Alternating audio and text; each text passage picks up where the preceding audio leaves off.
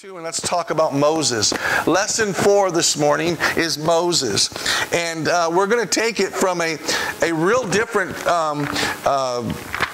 direction that the Lord has been putting on my heart all week. And I believe it will be a blessing to us as we move into chapter 2 of Exodus, second book in the Bible. And we're going to read from 11 on through chapter 3, verse 1. So, it says in chapter 2, verse 11, one day, when Moses had grown up, he went out to the people and looked on their burdens, and he saw an Egyptian beating a Hebrew, one of his people. He looked this way and that, and seeing no one, he struck down the Egyptian and hid him in the sand. When he went out the next day, behold, 2 Hebrews were struggling together, and he said to the man in the wrong, "Why do you strike your companion?" And he answered, "Who made you a prince and a judge over us? Do you mean to kill me as you killed the Egyptian?"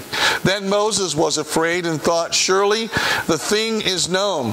When Pharaoh heard of it, he sought to kill Moses. But Moses fled from Pharaoh and stayed in the land of Midian, and he sat down by a well. Now the priest of Midian had 7 daughters, and they came and drew water and filled the troughs to water with their father's flock. The shepherds came and drove them away. But Moses stood up and saved them and watered their flock. When they came home to their father, Reuel, he said, "How is it that you have come home so soon today?" They said, "An Egyptian delivered us out of the hand of the shepherds and even drew water for us and watered the flock." And he said to his daughters, "Then where is he? Why have you left the man? Call him that he may eat bread." And Moses was content to dwell with the man, and he gave Moses his daughter Zipporah. She gave birth to a son. He called his name Gershom, for he said, "I have been a sojourner in a foreign land." During those many days, the king of Egypt died, and the people of Israel groaned because their slavery had cried out for help. Excuse me. Their cry for rescue from slavery came up to God, and God heard them groaning, and God remembered his covenant with Abraham, with Isaac, and with Jacob. God saw the people of Israel, and God knew. Verse 1 of chapter 3, Now Moses was keeping the flock of his father-in-law Jethro, the priest of Midian, and he led the flock to the west side of the wilderness and came to Horeb, the mountain of God. And we'll stop there. Now, this is a very interesting way to introduce Moses, because what we're going to look at today is within this chapter, Moses goes from Pharaoh's house, being raised in the Egyptian royal family, if you will, to now going out to the desert. Now, notice too that in our story this morning, the women at the well said that he was from where? Not a Hebrew, not a Jew, but that he was an Egyptian. So he still had the remnant of Egypt that was oozing out of him, or they would not have classified or qualified him as an Egyptian. Now imagine this, because imagine, where did he come from? Egypt. Where did he live? In Pharaoh's house. So he's part of the royal family, although adopted in, but he was considered to be actually part of their bloodline as far as they were concerned. And listen, Pharaoh's house represented a couple things. Number one, it represented privilege. He lived a privileged life. He was a privileged kid growing up. He was one of those kind of, might have been one of those kind of rich, snooty kids that had everything given to him. He was a person of status. The Pharaoh's house was a status symbol. And so he was growing up not only privileged, but he grew up with status. He grew up with a great amount of wealth around him. He had probably an unlimited bank account that he could tap into had he needed anything. Pharaoh's house also represented power. It was the power structure of Egypt. It was where Egypt was ruled from. And he lived in that house. He was also living in a house of prestige. Not just in Egypt, but around the world. People knew the pharaohs, and they knew what the household represented. And lastly, he would have been able to have a high education. Living in Pharaoh's house meant he was very well educated. He was very well versed, not just on Egyptian ways, but on the ways of the world. And so here we meet him, and guess what? He's not a young kid. He's 40 years old. He's 40 years old, and he's going out from the place or a palace where he dwelt, and now he's going into the desert. Why is he going there? Why is he going? Well, he murdered somebody, and somebody dimed him out. No, that's not why he went there. I submit to you that the reason that Moses left the palace and came into the desert is because that's where God was going to school him on what God's plans and purposes were for his life. Matter of fact, you see, it is God's schooling takes place not in the church, but in the wilderness. I further submit to you this morning that the desert is where God schools us if we're going to live the Christian life. Has anybody ever been in the wilderness? Has anybody testify that they've been in the desert? I don't know about you, but I'm an alumni of this school. Matter of fact, they keep asking me back in. God keeps asking me to come, and I'm not even a special speaker. I'm still a student there. You see, I know that many times I've had to go back into the school of the desert, of the wilderness, as a refresher course in my life. And every time that I've gone into the desert, every time I've gone into the wilderness, God speaks something new to me. God speaks something fresh to me. He gives me clearer vision. He gives me clearer understanding. And here's the thing. Everybody lean in, because this is a great secret. Every time I go into the desert, something inside of me dies. Hallelujah. Come on. Come on. Come on. And by the way, if something inside of you doesn't die, you're going to stay there a lot longer. Oh, yeah. Just read the children of Israel. 4-day journey took 40 years. Why? Because they wouldn't let things die. How do I know? They kept longing for Egypt. They kept longing for the old. They kept longing for the old. And what's happening here is Moses is being taken out to God's school or to his university, and it's located in the desert. No, it's not Phoenix, Arizona, and it's not Las Vegas. It's a real barren place. I speak of a barren campus that has no dormitories, has no library, and it does not have the comforts of this world. That's right. Talking about a place, it's a barren campus that God will take all of his children to, and they will experience, and they will either hear God, or like the children of Israel, they will reject God. You see, this university in the desert is a place that has a lot of craggy rocks. It has a lot of sand. It's overbearing with heat. And there's one thing for sure that the wilderness offers, and it's loneliness. One thing for sure that the wilderness will offer you is loneliness. Now, some might stay for weeks there. Some might stay for months there. But not Moses. Nope. God's going to do it up good. He's going to keep them there for 40 years. 40. Capital F, capital O, capital R, capital T, capital Y. 40 years. That's a long time. Now remember, I'm going to tell you why I believe God put him there for 40 years. I believe for every year that he was in Egypt, God had to work out of him Egypt. In order for God to work into him what he had for him, he had to work out of him what was so ingrained within him. And that was the way of Egypt. Somebody getting this morning? Here's the thing. Here's the secret about the desert. And this is what I love. God showed me this week, and I started laughing. I did. I started laughing. I said, God, you're just too good. You're too funny, too. Get this. In the Hebrew, the word desert is midbar. M-I-D-B-A-A-R. Midbar. And it comes from the word, or the root word, da-bar. And you know what it means? You know what the word desert means in Hebrew? It means to speak. The word desert in the Hebrew means to speak. Now, if there's a place that God's going to speak to you, I guarantee you it's going to be in the desert. It's in this place, the desert, that God delights in speaking to us. It's only if we're willing to hear him there. Yeah, that's right. Because most of us, when we get to the desert, when we get to the wilderness, what do? We do what the children of Israel do. We complain. We murmur. It's too hot. It's too lonely. This hurts. It's too long of a journey. Oh God, where are you? And all along, God's got all these markers that He's showing you. I'm with you. I'm with you. I'm with you. Matter of fact, He was with them so much that as they grew, as their children grew, the Bible says their clothes grew with them. They never, ever outgrew their clothes, their shoes, or anything. The Bible says that they didn't even go without food or drink. God provided them. And He provides them with a cloud during the daytime, which is the Holy Spirit to lead them, so that the sun wouldn't beat on them so much. And then at night, when it gets cold in the desert, He gives them a pillar of fire, which is still the Holy Spirit, to keep them warm. And yet they're complaining. They're murmuring. I think we need more murmuring in the church, don't you? I think we need a little bit more murmuring in the church. No, we don't.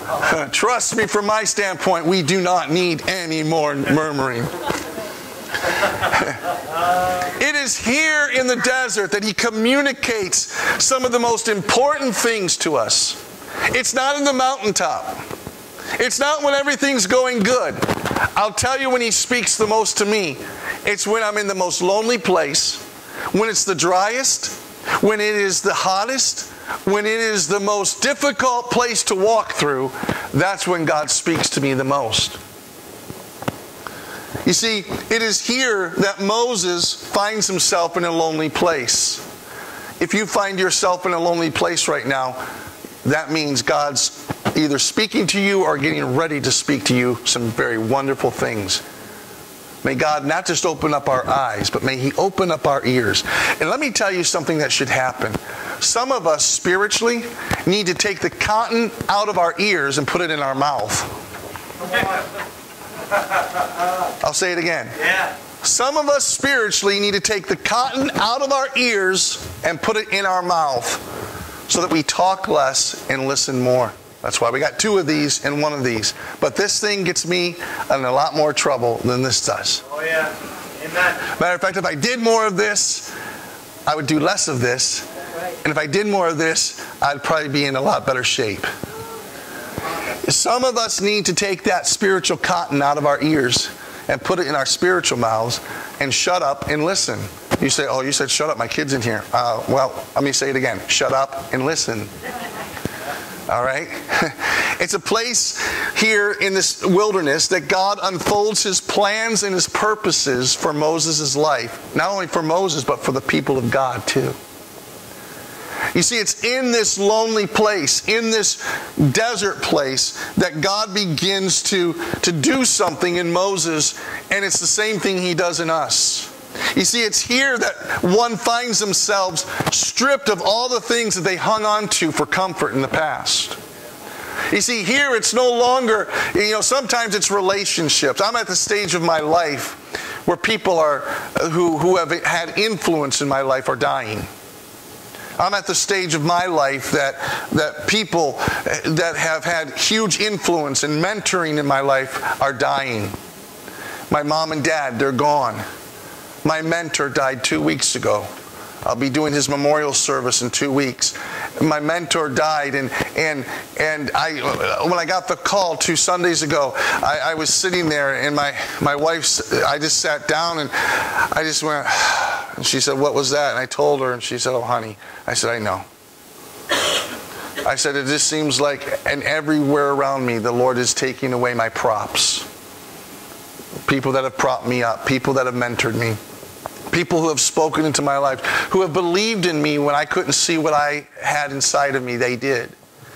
And so we're at the stage, just like Joshua. I understand what Joshua was feeling in Joshua 1. We spent so much time there in the winter and in the early spring, that my mentor's gone. I can't keep thinking about, I can think about what he taught me, but I can't keep my eyes on that. I got to keep moving forward. And so sometimes it's these things that are comfortable in our lives that will be removed, and things in our lives. And this is what was going on in Moses. God was massaging out of him and ripping out of him at times Egypt, so that He could put into him what was God's plan and purpose for his life. So my question to you this morning, is there anything that you're hanging on to? We talked Wednesday that Jesus said something very important to us about the end times. He said, remember Lot's wife. If you remember anything, I feel like Jesus was saying, if there's anything that I told you about the end times, hear me in this. Remember Lot's wife. And a God-fearing Jew, or any Jew, would know the story of Lot's wife.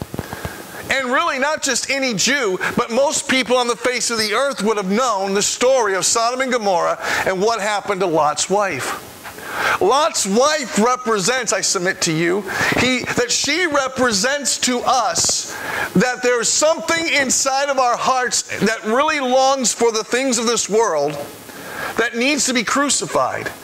Because if there's anything that would cause us... Now imagine this. We laugh at this, but we're human and we know that we're just like her in many ways.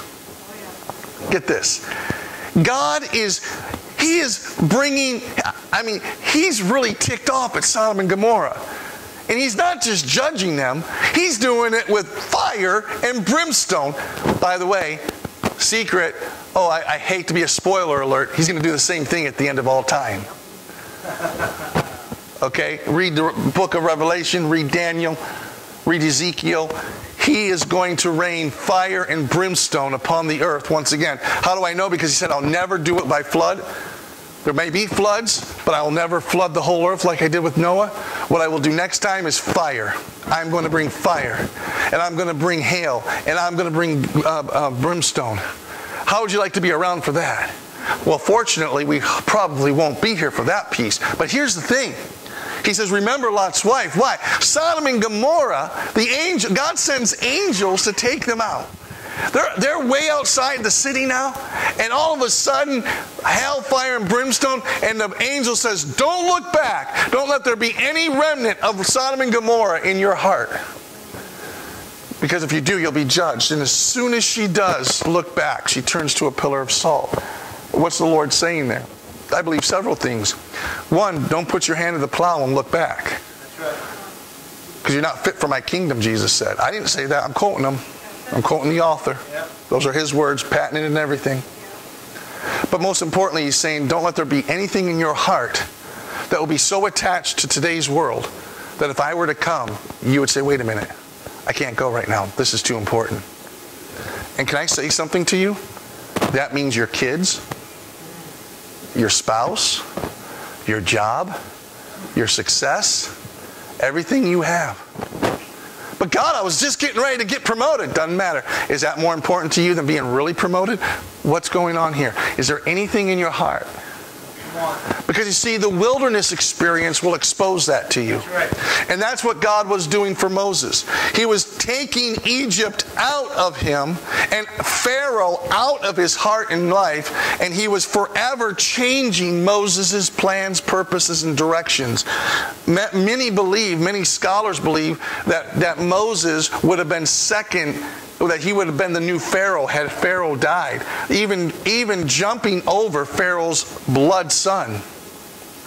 But now what is God doing? He says, instead of making you a leader of one nation called Egypt, I'm going to lead you for a nation called my nation, Israel, Jacob.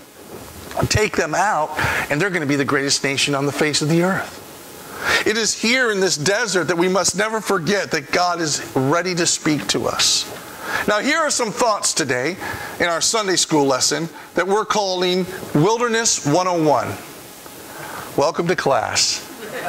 Wilderness 101. First of all, I can tell you, as I've already stated, isolation will always be a part of this class. If you're going to be taking Wilderness 101, 102, or 201, or 202, I can guarantee you loneliness will be a part of that. God assigns your desert and He ushers you there. It's kind of like this. You arrive to Wilderness University. You arrive to the Wilderness University, and your Father, God, drops you off there. Now, if you're a parent like the Bissels or the Austins who have recently just dropped off a student to college, what happened, Andrew? They left you in Boston. Now, as much as mommy wants to stay there with you and still do the mommy thing, a little bit more of that apron string was cut. And at one point in time, when they dropped you off, when the Austins dropped their son off, you have to leave. You can't stay there. Matter of fact, there's some colleges that have now fences where you drop your kid off and you have to let them go in so that there's a barrier there so that you don't go, give me my Johnny back. Okay? So what happens here, and by the way, when I went to school, way back in 1984, when I went back to school, or went to college, I went 1,200 miles away from home. And that's not because I wanted to get away from home so much, it was because where God called me. And so I'm studying at the college. My sister and my brother-in-law took me from Detroit down to Florida because they had come up and driven up to be with the family in 1st of August. And I had to be down for the 3rd week of August. So they lived down there, so they took me down. So I had to say goodbye to my parents. I said goodbye to my parents, my family, and I ended up going to Lakeland, Florida, to go to college there at the university to study for the ministry. And my sister dropped me off on a Saturday and said goodbye, and I was alone. I was 1,200 miles away from home.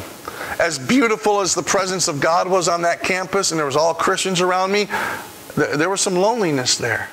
I felt isolated. I never met my roommate until that day. I didn't know the campus layout. There was a lot that I had to learn. And so like parents who drop off their kids at school, here's Father God dropping off Moses in the Wilderness University. And by the way, he's the only student. He's all alone. He doesn't even have a roommate. He doesn't even have companionship. And don't tell me sheep are companions, because they're not. Standing in the midst of the campus, you feel alone. You question, why? Why am I all alone? Why can't my parents stay? But then all of a sudden, guess what happened to me? I think it was about October. I get a knock on my dorm door, and guess what happened to me? Surprise, not my mom and dad. No, not my sister. A care package. It's one of those packages that came in, and it had everything I liked at the time. And even some new pants, and my mom got me some new stuff and put it in a box. It was sent, by a snail mail, and it took a couple weeks to get there, but I had a care package. And that's what God will do. He'll leave you out there, and then all of a sudden, He's going to show up, and He's going to give you a care package or two. You see, it's a lonely place. It can be a lonely place of pain. It can be that campus in the wilderness can be just like, man, what did I sign up for? But I want you to listen to these words in Deuteronomy chapter 32, verse 10. This is God speaking about taking Jacob or Israel out into the desert. He says this, God found him, Israel, in a desert land, and in the howling waste of the wilderness. He, God, encircled him. He cared for him. He kept him as the apple of his eye. Get this. There are 4 campus observations from that scripture. First, God sees you there. Not only does He know that you're there, but He sees that you're there. He keeps His eye on you. And then God encircles you in that campus with His own presence. Moses may have physically felt alone, but there was a presence there that was greater than his whole family could have made up. And it was the presence of God. The third observation from that scripture that I just read is that God cares for you while you're there. He'll take care of your every need while you're in that wilderness. And then lastly, you don't lose your place as the apple of His eye. You never lose your value. Just because you're in Wilderness University and you're on the most lonely campus of the entire world, and for some reason when you wake up Saturday morning on that campus, there is no bonfire, there's no campus football game going on, there's nothing to look forward to but another dry and hot, lonely day. How would you like to go to that university? No parties there. Don't have to worry about your kid getting drunk on Jell-O shots there. No. This is a campus that goes deeper. It works from the inside out. You see, you will never lose your value when you go through that campus. God will never abandon you. He'll never forsake you. He will walk you through the wilderness campus. And if that's not enough, listen to the rest of this. It says in Deuteronomy chapter 32, verses 11 through 12, like an eagle that stirs up its nest, that flutters over its young, spreading out its wings, catching them, bearing them on pinions. The Lord alone guided him, who? Israel, through their journey. No foreign God was with them. You see, God will guide you through this campus. He will guide you through this experience. You may not feel him. You may not always hear him. But I can tell you one thing. He's there for you. Amen. All right, although desert means it's a place where God speaks, he may only speak once in a while, but when he does speak, it's going to be very relevant, because the very first time that God speaks to Moses is when he gets Moses' attention from a burning bush. There's a bush that's burning but not being consumed. Moses is curious to it. Now understand this. Moses did not have necessarily a Jewish background in the sense of learning. And so when God calls him by letting this bush burn, God's bringing him near, and Moses is, well, what's going on here? And then all of a sudden, out from the bush, never has he heard this before. Guess what's happening? God speaks. And God begins to define the plan that he has for Moses. Now, you know you're busy when a bush is burning and not consumed, and as soon as you get close to it, for the first time, you hear a booming voice that you've never heard before. You know you're busy at that point. And my guess, well, we know. Did you know right after he speaks to him, he's got a homework assignment. He's got a homework assignment. And it's a pretty big homework assignment. He's got to go back into Egypt eventually and convince millions of people that he is there to take them out of that land and deliver them. Now that's quite an assignment. I just got the book for my semester for my master's degree. I'm doing a master's in theology, and I just got my book yesterday and my assignment. And I'm smiling as I'm reading it, and my wife goes, "You went from smiling to looking like, oh my word." Yeah. It's going to take me 3 months to do it. And I'm glad they gave it to me for 3 months. It's going to take all of that. And on top of that, I got to write 2 5,000-word papers.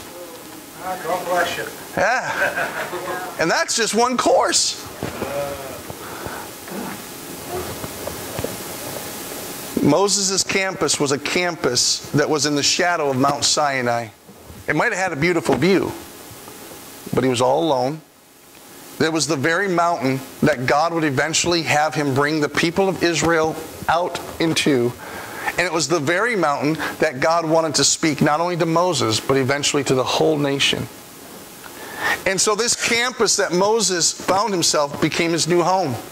And it was the place where he would learn one thing that would change his entire life. And what is that one thing? Well, you have to wait until next week. No, I'm joking. Turn to Exodus chapter 33. The one thing that I believe that God worked out of Moses was the things of Egypt and Pharaoh. But what he worked into him was of greater value than and it's the same thing that God wants to work into us. Look at verse 1 of chapter 33, first 3 verses. The Lord said to Moses, "Depart, go up from here, and the people whom you have brought up out of the land of Egypt, to the land of which I swore to Abraham, Isaac, and Jacob, saying, to your offspring I will give it. I will send an angel before you, and I will drive out the Canaanites, the Amorites, the Hittites, the Perizzites, the Hivites, and the Jebusites." How many of you take that? How many of you love that? Isn't that cool? But look at verse 3. "Go up to the land flowing with milk and honey, but I will not go up with you, lest I consume you on the way, for you are a stiff-necked people." Then look at verse 12. Moses said to the Lord, "See, you say to me, bring up this people, but you have not let me know whom you will send with me. Yet you have said, I know you by name, and you have also found favor in my sight. Now therefore, if I have found favor in your sight, please show me now your ways, that I may know you in order to find favor in your sight. Consider too that this nation is your people.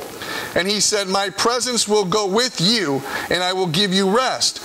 And he said to him, if your presence will not go with me, do not bring me up from here. What was it that he learned in that desert? It's the most important thing. Not how to lead people out of Egypt, but how to hear from God and how to know one thing. You see, listen, here's what's happening here. God's angry with the people, and they're so stiff-necked and so rebellious, and they're so not dealing with their sin issues that God says to them, I'm going to let you go in because I'm not a man that I would lie. I made a promise to you, and I made a promise that you would go into a land and inherit it. I will never back away from my promise. That's why the scripture says that the gifts of God are without repentance. Because when God gifts somebody, he gifts it. He doesn't take it back. He's not someone who gives you a gift receipt with his gifts. He doesn't. He just is waiting for you to line up with his will and listen to his voice so he can use that gift that he's given you for his kingdom glory. But here's the thing. These people were so stiff-necked, they would not repent, they would not turn from their ways. They still wanted to go to Egypt, but he says, I'm going to take you into the promised land. Moses, I'm going to give you everything I said I would give you. And I'm going to give it to you because you found favor with me. But I'm going to give you angels. They're going to go in. They're going to conquer your enemies. They're going to conquer the demons that are going before you. They're going to do spiritual warfare on your behalf. And I'm going to give you, and it's going to be a land flowing with milk and honey. And it's going to be a place where you're going to thrive. And it's going to be a place where you're going to grow. But I will not be there. And I will not let my presence go with you because these people are so stiff-necked. If I go with them, I will consume them because they won't repent and they won't turn. But I'm still going to bless you. I'm still going to let you know that I have kept my word and I've kept my promise. But my presence is not going with you. And Moses says, if you're not going, I don't want to go either. How many would take that deal? Man, we get to go in still. We still get to get all the spiritual blessings that God promised us.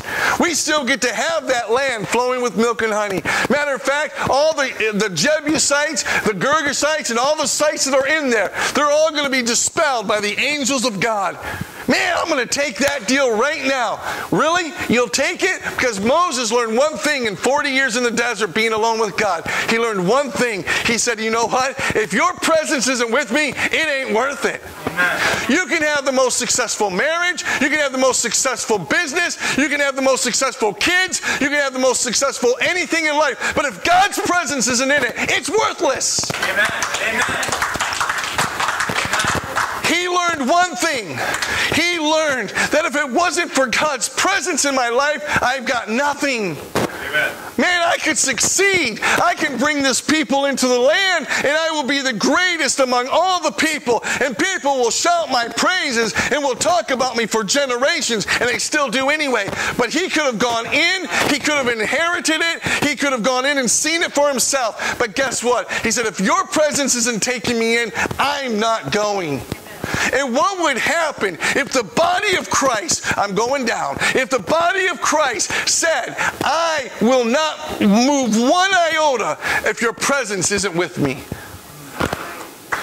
I told you some weeks ago when I was pastoring an onset, on a Wednesday night, I said that the Lord challenged me and said, say to the people, what would happen if most churches, if I removed my spirit from church, would they know that my Holy Spirit's not even there? Because the Lord showed me that there are churches that they are doing things, and they might even be doing things in His name, but the presence, not His everywhere presence, His manifested presence, the blessing of His glory, where He's manifested among them, that there are people who will do things in the name of Jesus or in God's name, but don't have the Spirit of God with them. How is that possible? Well, we see it all the time. We see organizations outside the body of Christ that are doing things that the body of Christ should be doing with His presence and with His anointing that we're not doing. We see organizations going all over the country right now trying to help places that have been hit by hurricanes that don't have Jesus with them, but they're doing a good work. You can do a good work all in the flesh. You can do it all with your own ideas. But if His presence isn't with you, it's meaningless. You don't get credit because it looks like Jesus. Because it looks, hey, the Bible says to do it. They're doing what the Bible said to do. But if they don't have His presence, it's meaningless. Just like you can't get into heaven without His presence. You can't get into heaven without being born again. You can do all the good works in the world. You can give, as Paul wrote in 1 Corinthians 13, your body to the flames. You can go down and you can go to Houston and then go into Naples, Florida, and then go to Puerto Rico. You can rebuild the Virgin Islands all on your own and make it more beautiful than it was 3 weeks ago. But if you don't have God in your life, and you don't have the presence of the Lord, and you're not born again, you ain't getting into heaven. That's right. I don't care how good you are. I don't care what you've done in your name or in the name of a church. If His presence isn't with us, I want to go nowhere. Yes. I get asked all the time. People ask me, my in-laws have asked me, why don't you come to Florida, bring the family down, the whole family can be together, because the Lord's not telling me to go. Oh, I could go and be successful down there, but if His presence isn't leading me there, it's worthless. Right. Even in pastorates, where churches have said, would you come and be our pastor? I've said, no. Why? Because the Lord's not leading me there. He told me to stay here. And if His presence isn't leading me, I'm not going. Even at my job. Would you like to do this? Not unless God's telling me to do it. Why? Because if His presence isn't with me, I don't want to go. I can tell you one thing that was worked into Moses' life, which was the most important thing, was he knew the voice of God. And if God was not going to be with him, he did not want anything to do with it. Even if it meant inheriting the promises of God. Think about how deep that is. We have a church today that's preaching that you need to be blessed right now. And if you're not blessed, you're in sin. If you're not blessed, you're not obtaining everything God has for you. If you're not blessed, listen, I'm blessed. You see, your definition of blessed and my definition of blessed might be different. And they probably are. For me, having clothes, something to eat, having a place to sleep, and having a car that runs, and having a family, that's what I'm blessed with.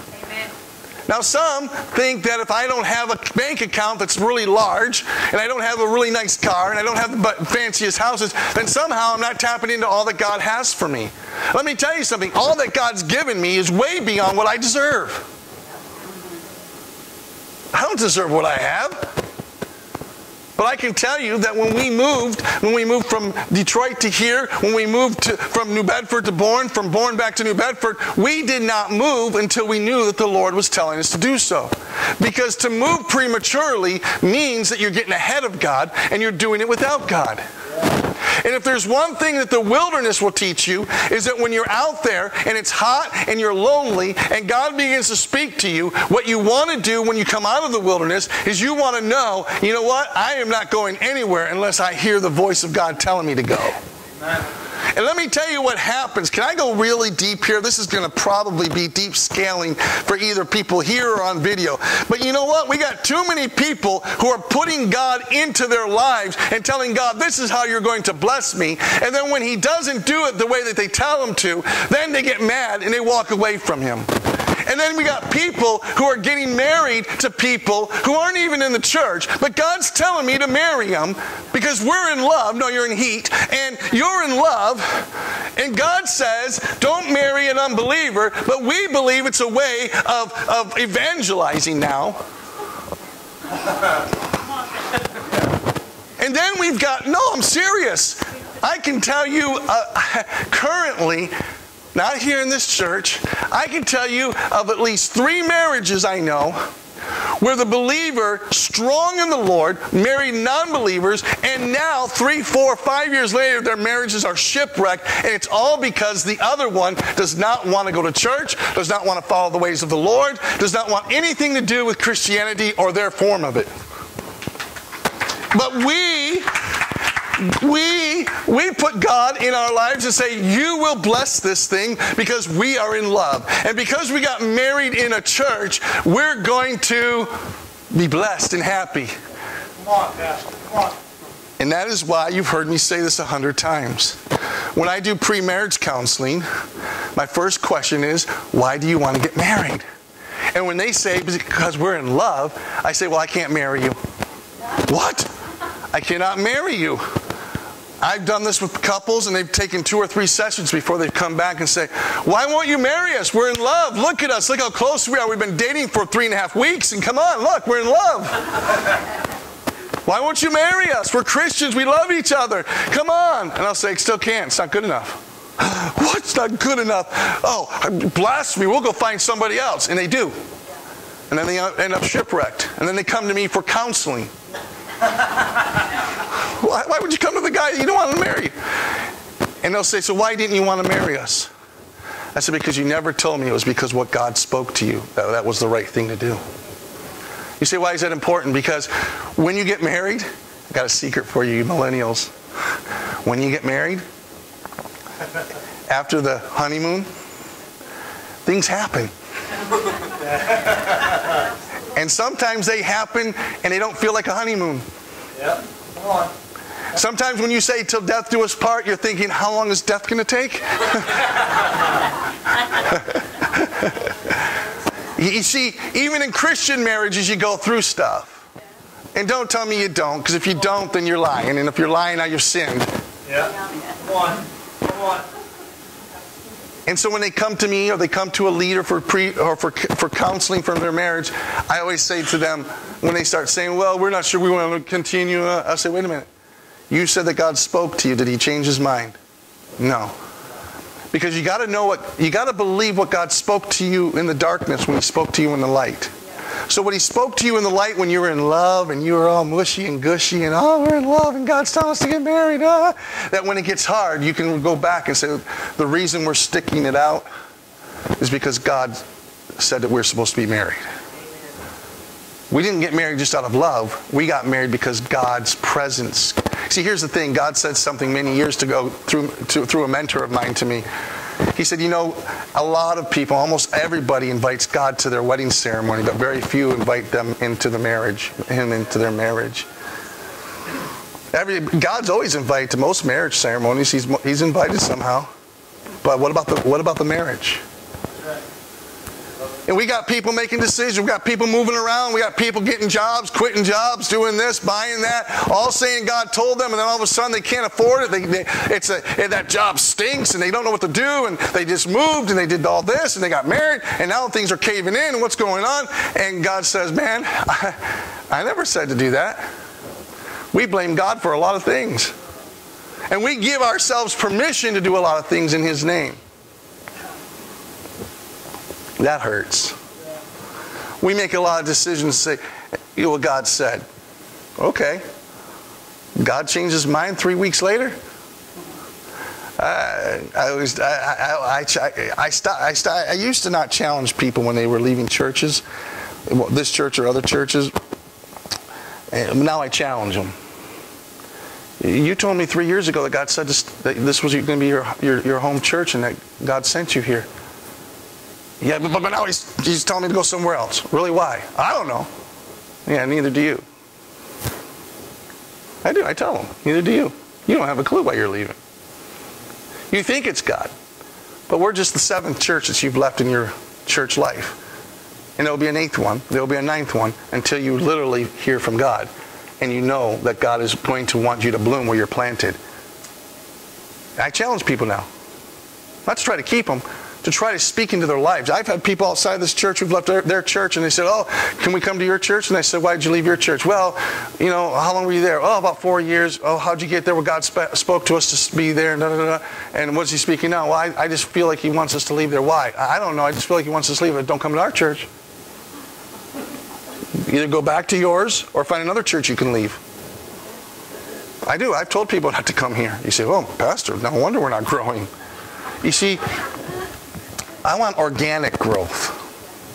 I don't want transfer growth. I don't want some other pastor's problem.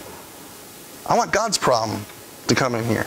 I want people who are never been church, who are so dysfunctional that when they come in here, they don't know church decorum. They don't know how to act in church. That's the people I want. I want organic growth. I want new growth. I want people who have never committed themselves to the Lord to come in here, flop themselves down in the front row thinking that this is a movie theater, and then find God. That's who I want. I don't want people who come in here. Yeah, that's what I want. I want organic growth. I don't want people coming in here from other churches who think that, then they bring that, well, this is how we did in our church. Well, you're not there. Go back if that's how you did it and you like it. Go. There's 2 doors, 2 exit ways, and then there's one here. Please digress, right? Come on. But you know what? We do things without God's presence all the time. And the Lord this week, I was praying, I think it was Tuesday, and I don't just pray on Tuesdays, I pray every day, but I was praying and I just began to cry out and I said, Lord, I don't want anything in my life that doesn't come with your presence. I don't want anything. I don't want any relationship. I don't want anything in my job, anything in my home, anything for this church. If it's not your presence leading us and guiding us, I don't want it. If your presence isn't going with me and going with us as a home, with us as a church, I don't want it. Don't give me my way. I want you. And what Moses learned, which was the most important thing that I believe the Lord stripped him of, is don't listen to Pharaoh's voice. Don't listen to the education you got in Egypt. Don't listen to what you've been told. Don't listen. I'm going to strip all that down so that when you and I have a relationship, Moses, it's going to be mano a mano, you and me. And I want you to be so attuned to my voice and so aware of my presence that you will not want to go anywhere without me. And then later, when he's given the opportunity, which I believe was a test from the Lord, not a temptation, a test. He was testing Moses to see, did you learn what I taught you in Wilderness University? Did you hear? Do you know? And let me say something to you. If you are going to make a decision in life that's major, you don't need my blessing. You don't need this church's blessing. You don't need any Christian's blessing. What you need is the presence of the Lord. If you don't have his manifested presence, I'm not talking about his everywhere presence. I'm talking about his manifested presence where it is intimate, where it's a relationship. It's intimate and you hear his voice. If you are going to tell me that God is speaking to you, then I'm going to believe that you learned how to hear that voice in wilderness experiences. That you learned in the Wilderness University how to come to that place where nothing else matters, but I have to follow the Lord.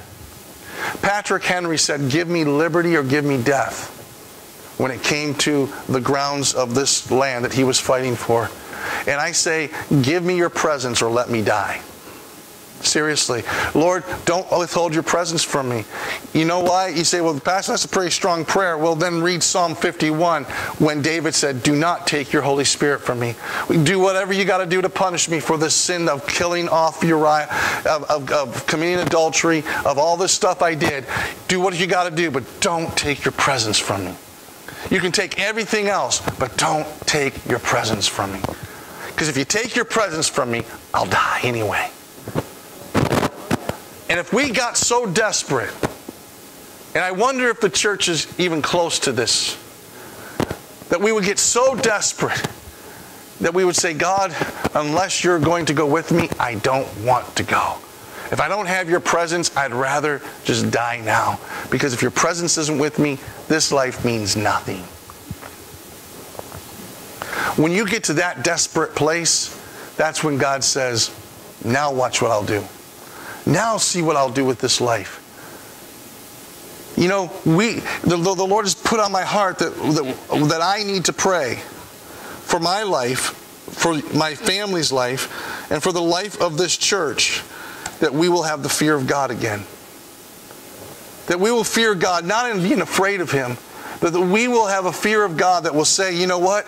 God is so holy, so magnificent, so powerful, and He is so wonderful that if I don't have Him in my life, and if I don't have Him manifesting in my life, then something's wrong with me.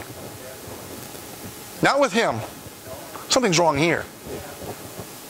And I got to figure that out. So help me, God, because I don't want anything that will keep me from having all of you. And that's why I was praying this morning. Yes, let us be shackled to, if there's going to be anything I'm shackled to, let it be your love and your presence. Let it be who you are. Let nothing in my heart be shackled to the old ways of thinking, the old ways of doing. But let me be a bondservant of Christ, as Paul said.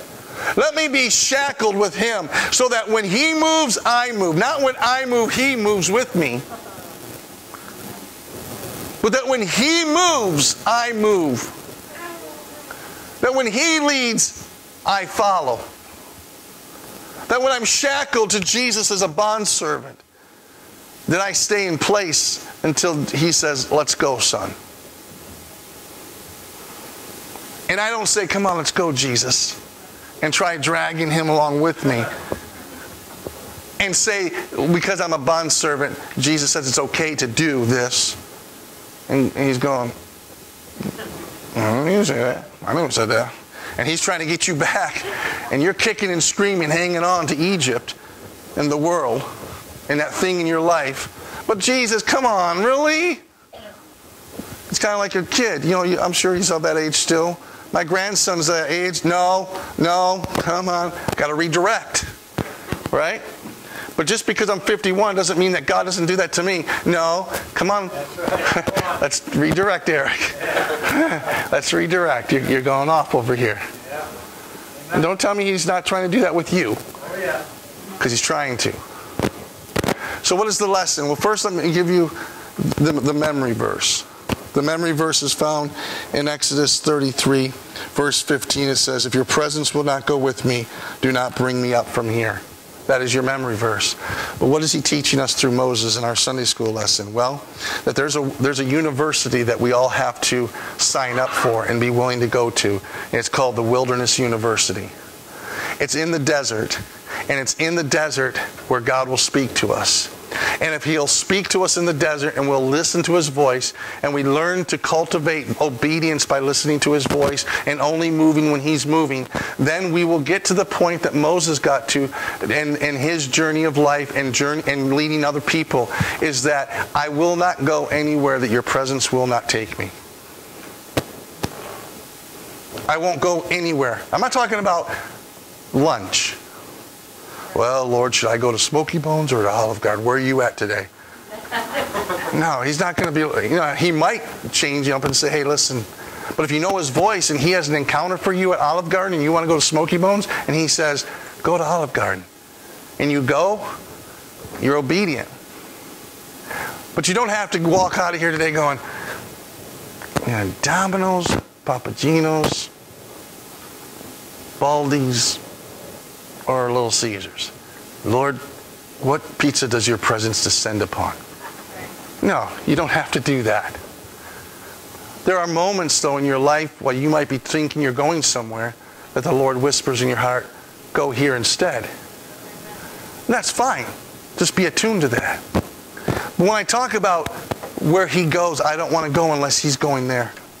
I'm talking about, it could be a relationship you're in. It could be a job that you're seeking. It could be an opportunity you're seeking. It could be something else, totally different. All I'm saying to you is this, is before we start making life decisions, before we start trying to put God into our life, instead of letting Him come into us and bring us into the life that He has for us, I would say, may we learn that wherever He goes is where I want to go. And if He's not going, I don't want to be there either.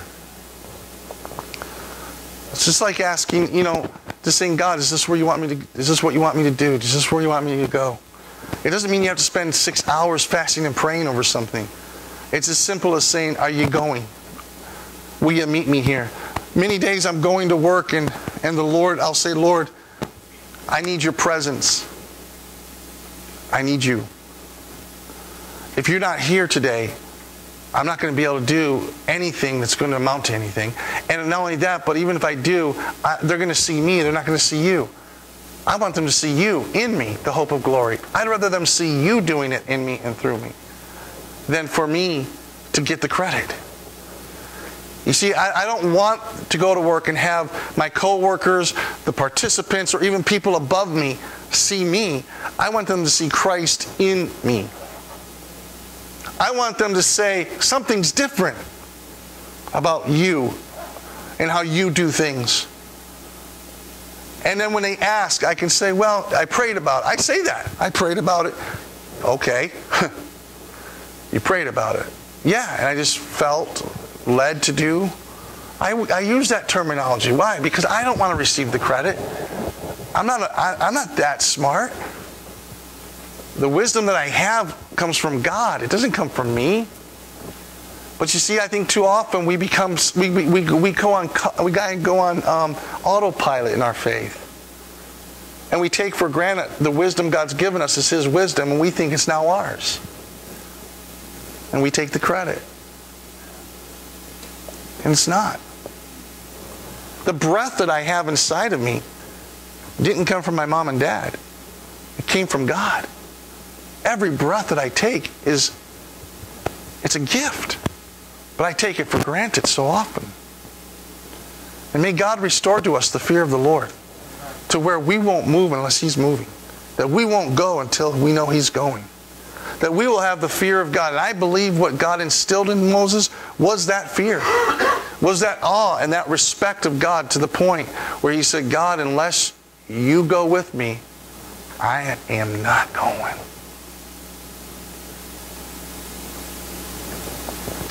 We seek your presence, Lord. We seek your face,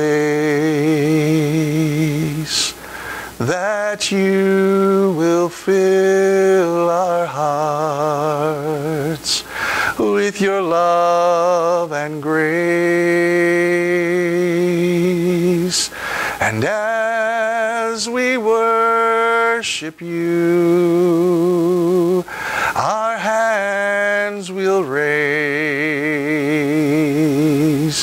Draw us afresh, O Lord, to your holy place. Lord, would you let us, as we seek you, let us find you. You said if we will draw near to you, you will draw near to us. And Lord, some right now might be in the wilderness campus. They might be in that desert place. They may have felt that they were alone, or thought they were, or thought that you had forsaken them there, that you just dropped them off there just to come and visit them once in a while. But your word says that you encircle them, that you guide them and care for them, and that you have your eye right upon them, even as you do the sparrows that fall to the ground. And Lord, I pray that in this wilderness campus that we might find ourselves in, that we will be quick to listen, quick to hear what you might be speaking in this classroom, so that we might know and we might cultivate in our lives a freshness of what it means to have your manifested presence in us, to only move when you're moving, to only go when you're going, to be still when you are being still. That we will be those, O Lord, who will not make life decisions, and we will not even look for the blessing. Instead of the blessing, we'll look to the blesser. Instead of your hand, we want to see your face. Lord, we want your presence in our lives. We need it. And without your presence, Lord, everything's meaningless. And Moses teaches us that if you're not going into even the blessings that you have for us, and your presence isn't going to be there with us, then we don't want it. So Lord, what you're teaching us, like you taught Moses, those 40 years in the desert, in the school of the wilderness, in that desert place where you spoke to him truths, where now we have 5 books of the Bible that are basically written and were spoken out by Moses because of the things that you spoke to him. The Bible says that he was the meekest man on the face of the earth, and that's because he would not take any of the glory for himself. He knew it all returned back to you. Let it be your presence going with us into our jobs, into our homes today. Let your presence be with us, Lord. Let your manifested presence, not just your everywhere presence, but your manifested, intimate presence become what we need. Let it be the very air that we breathe. Let it be, Lord, like the very air that I breathe right now. Let it be that my need for your presence would be so great, Lord. And Lord, like David said, don't take your presence from me. Lord, you know, you might strip us of everything, but if we have your presence, we still have everything that we ever need. So we pray, Lord, that we will learn that the desert is not a place that is meant for us to die, but a place for us to live by living by the Word of God. For the Word says that we live by every word that proceeds from the mouth of God. So in the desert place, we ask you to let that be a place of life for us as you speak. In Jesus' name, amen.